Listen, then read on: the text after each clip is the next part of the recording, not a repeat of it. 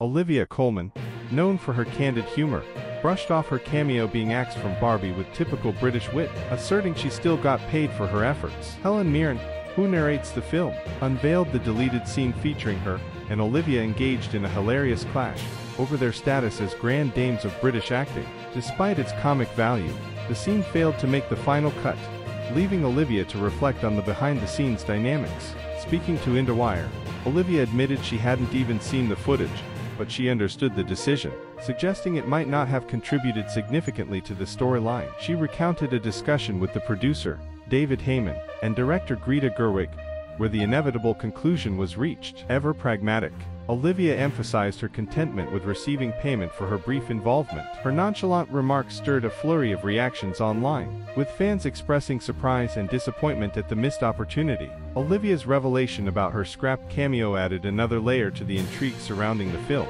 igniting demands for the release of her scenes. Olivia joins a prestigious list of stars who almost graced the Barbie universe, including Dan Levy, Bowen Yang, and Jonathan Groff. Greta Gerwig had ambitious plans for surprise appearances by Timothée Chalamet and Saoirse Ronan, only to face scheduling hurdles. The saga of missed opportunities doesn't end there. Michael Cera disclosed that Ben Affleck was slated for a role, but withdrew due to conflicting commitments, leaving the production scrambling to adjust. With Margot Robbie, the star and producer of Barbie, venturing into the Sims movie, speculation arises about potential cameos from the cast of the failed Barbie cameos. As Hollywood continues its dance of casting and recasting, one thing remains certain: the allure of these beloved franchises persists, promising audiences a blend of nostalgia and star-studded surprises.